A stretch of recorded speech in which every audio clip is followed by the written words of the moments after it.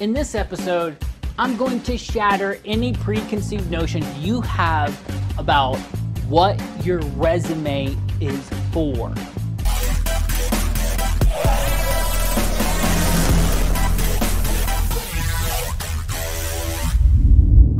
As insurance adjusters, we need to be covered by insurance. We're writing estimates, climbing ladders, walking on roofs, and mistakes can happen. What are you going to do when something goes wrong? Kaplik it.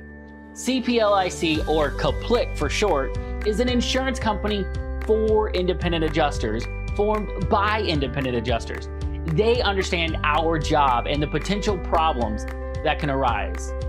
If you want help understanding what coverages you need as an independent adjuster, head over to cplic.net/AdjusterTV for a free download that will explain the common types of insurance for adjusters. Hey IAs, it's Chris Stanley of IAPath. You know how most new adjusters cannot break into the industry? They struggle because companies have 2 to 5 years worth of experience as a requirement. And how can they get that experience? But don't worry, at IAPath, we get that experience waived with our 90-day online mentorship program. If you're interested, head over to iapath.com. Now, many job seekers are confused about resumes, and for good reason. I believe a resume is one of the strangest documents ever invented. For many people, it feels like the goal of a resume is to boil down your life's work. Scratch that. To summarize who you are as a person in as few words as possible so others can make a split-second decision on whether you're a right fit for their company. You think I'm exaggerating? One study showed that recruiters only spend 6 seconds reviewing a resume. Yep, you heard that right. You and your career are judged based on a piece of paper or digital representation of it in 6 seconds. You may have a similar reaction to what I did. I had a righteous indignation rise up. What in the world? You can't judge off a piece of paper if someone's a good fit? Much less than 6 seconds. How can they do that? And that is a good question that we should be asking. Within this nugget of information, we can realize many things. 1, nobody is reading your resume at first. They're scanning it. 2, recruiters and HR are looking for a reason to throw your resume into the do not hire pile. And 3, we need to give them what they're looking for so they can do their job easier and find the right candidate, which is us, of course. I want to challenge the way you look at a resume. This isn't your job history, and it isn't a synopsis of who you are. This is an advertisement for you to a potential employer. It may feel weird to think about you working on an ad of yourself, but in case you're feeling pushback, let's think about this. If you were asked to join a luxury annual car club where you can swap out your car every week or year, it would probably have a high price tag. Let's say the cost was $30,000 to $70,000 each year. I bet you'd have to read one heck of an ad to consider it. You'd be looking for, is it worth the cost? And that's exactly what we're asking potential employers to do, to sign us on to pay us $30,000 to $70,000 a year to come work for their company. When you think of it that way, we can't just be documenting facts. We need to be selling value and solving pain points and problems with our traits, skills, and characteristics that the recruiters are looking for, that they need to digest in our 6-second ad that they take to look at us. Are you looking for an IA firm where you're not just another number? Let me tell you about our sponsor, CCMS Associates. CCMS has been called a big mom and pop firm because they care about their adjusters.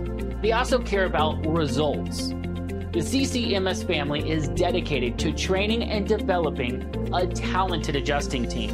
If you would like to be a part of their family, email your resume and cover letter and introduce yourself directly to careers@ccmsclaims.com. First off, there's an ATS, an applicant tracking system.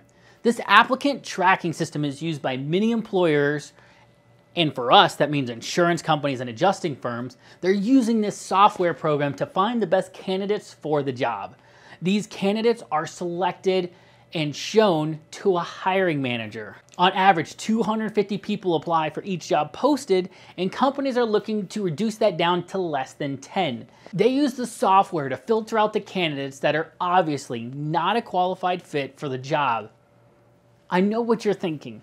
Are you telling me a computer is saying whether I'm a good fit or not? In short, yeah. But don't panic. If you understand the rules of the game, you can play to win. So that's why you're watching this video, to understand what your resume is for and what you can do about it. Taking what we know so far about resumes, we can map out what I call the 3 O's to a resume. Number 1 is the object. Number 2 is the outcome. And number 3 is the obstacles. First off, the object. The object of your resume is to highlight parts of you and your life's work in an advertisement that sells a potential employer on your ability to successfully perform the job you're applying for. The outcome. The desired outcome of your resume is to get an interview. Sure, we want a job, but a resume can't get us a job. It can only get us an interview. And lastly, obstacles. The obstacles to us getting that interview are the ATS, or applicant tracking system, the recruiter and HR scanning our resume in 6 seconds, and ultimately the hiring manager. Those 3 O's set the stage for us to develop a strategy of how to accomplish our outcome. It tells us the lay of the land and all the preparation in our career to this point and our decision to pursue insurance adjusting, even our education, training, and hard work has led us to this, our resume and our strategy. If you need help in crafting your resume and developing a strategy of how to present your skills and accomplishments in your career into an adjuster resume, you should check out the Adjuster's Resume Playbook. John Bachman and myself wrote this book to help you go line by line to make sure your resume helps you get that interview. If you're interested in finding out how to become an insurance adjuster at an insurance company, check out our new book, The Insurance Adjuster's Playbook. You can find both these books on Amazon or at ipath.com/books. If you enjoyed this video, you'll love riding along with us on AdjusterTV Plus. Myself and a growing list of industry experts will show you how to handle claims with confidence. We know it's hard to find a working adjuster who's going to let you shadow them, which is why we let you ride along with us on AdjusterTV Plus. Check it out for 7 days, absolutely free at ipath.com/TV. My name is Chris Stanley, and we at iPath are dedicated to giving you actionable advice on how to have an amazing adjusting career that will help you break into the insurance industry so you can obtain freedom in your career and life. If you need help learning how to get work, head over to ipath.com and click the How to Find Work button. We'll send you a free video course that shares insider tips on how to get started. And until next week, keep walking your path and claiming your life.